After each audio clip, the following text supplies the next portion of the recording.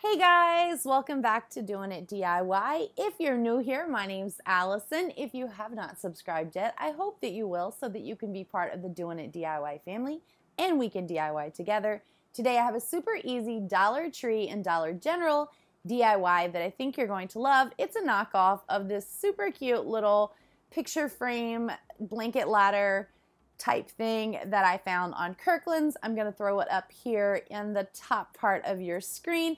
Everything you need to complete this is on the screen and in the description box. Let's go ahead and get started.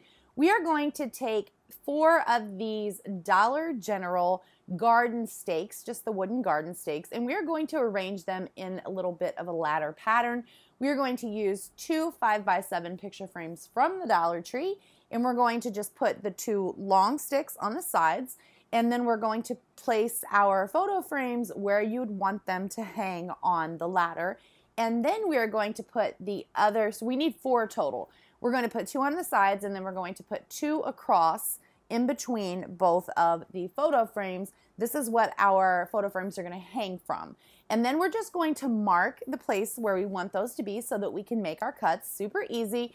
And I'm using this little miter box from Lowe's. I think it was like $9. I really like it, but I would love to connect it to like a workbench because it really moved around a lot.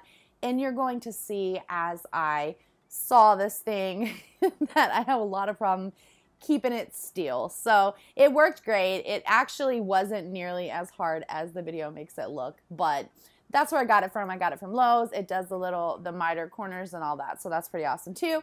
I know that I haven't been here for a few weeks. It's been super busy at my house with state testing with my kids and just life in general, so I wanted to come on and do a quick video. I'll be back on Tuesday with a lot of DIYs, so definitely stay tuned for that.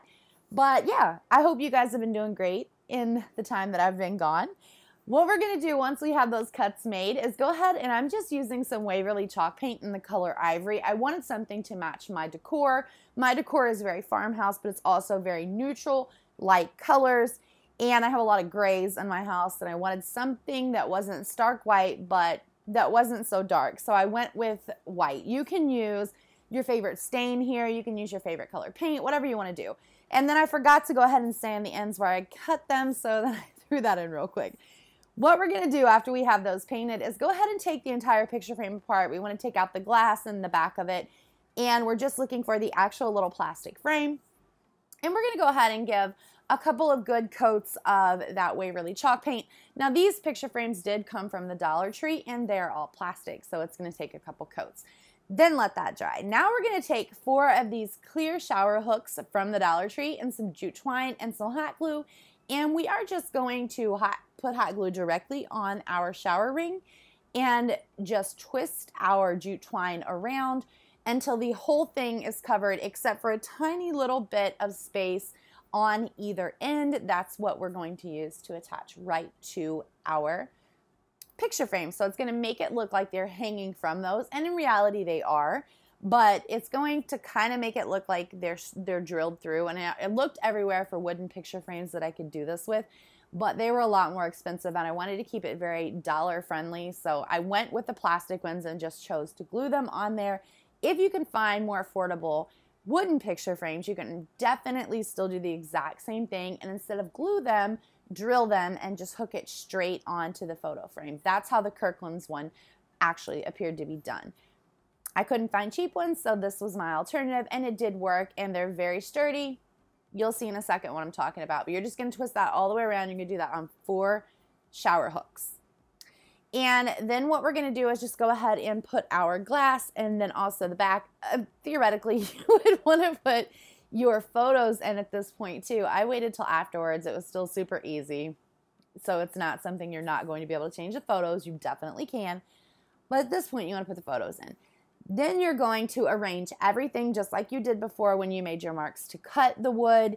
And you're going to mark exactly where those crossbar sections are going to go. Then we're going to take those little rings and some hot glue, and you can use these 6000 as well, so it's really not going to go anywhere.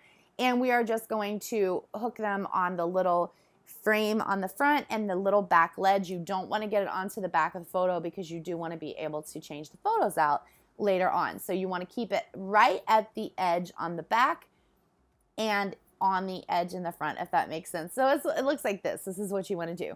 Once you have those on, those little cross sections are going to slide right through those hooks. And then I always use 2 flat pieces to make sure everything is square and even and all that good stuff. So that's what you see me doing. And I'm just going to put those through our little hooks and put them right back onto where our little marks that we made are. And I'm just checking to make sure everything is lined up okay, everything's where I want it. And then I'm just going to take some hot glue just to hold it on there so it doesn't move around, and put them right on where my marks that I just made were, and press that down firmly. I'm using Surebond or wood glue. You can use whatever you want, because we are going to go back and use a staple gun to put some staples in to make sure it definitely doesn't go anywhere. This is just so that we can get to that point. And this is what it looks like at this point. I love the way this turned out. I've been wanting to do this for a while. So then I'm just using an air staple gun. You can use a regular staple gun. Just make sure the staples are long enough to go through these pieces of wooden stakes, because they're actually kind of thick. They're a lot thicker than paint sticks. So just keep that in mind when you're looking for your staples. Or you can use some screws too, but I just used the little staple gun, the air gun, and it was a lot quicker and easier, and it worked perfectly. And that's what I'm showing you at this point. We're using a regular staple gun that I got from Lowe's and some of those Arrow staples and just some jute twine. And I'm going to go ahead and just give it a little bit of a little decorative feel. And I'm just going to use some nautical rope and do some little X's at each one of those sections where they join. And I hope you guys like this DIY. Like I said, I'll be back on Tuesday with some more cute and easy DIYs for you guys. I hope you all have been doing great. I hope the weather's been great where you're at. I hope you're healthy and happy and just having amazing, amazing, amazing times with your family. If you have not subscribed, I hope that you will subscribe, because I love having new subscribers. I love seeing your guys' comments. So if you want to leave me a comment, I'd love that. If you like this video, definitely give it a big thumbs up. If you want to see more of these, definitely subscribe. I will see you guys again on Tuesday with another DIY. Until then, guys, bye-bye.